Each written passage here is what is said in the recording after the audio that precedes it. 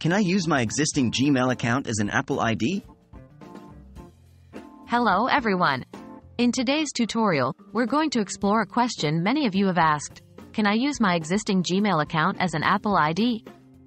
The short answer is, absolutely yes. Now, let's dive deeper into the process and see how this is done. What is an Apple ID? Before we start, it's important to understand what an Apple ID is.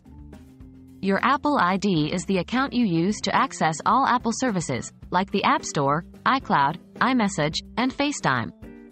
It includes the email address and password you use to sign in, and all the contact, payment, and security details that you will use across Apple services. Can I use my Gmail account? Yes, you can. While many people think they need to have an iCloud or me.com email address to create an Apple ID, that is not the case. You can use any email address that you wish, including your existing Gmail account. Your Apple ID is essentially your username for accessing Apple services, and it doesn't need to be an email provided by Apple. How to set up your Apple ID with Gmail?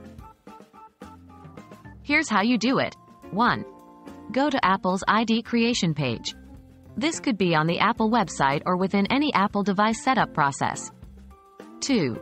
Choose Create Your Apple ID. 3. Fill in the required details, but when you reach the field for email, enter your existing Gmail address instead of creating a new Apple one. 4. Complete the form and proceed.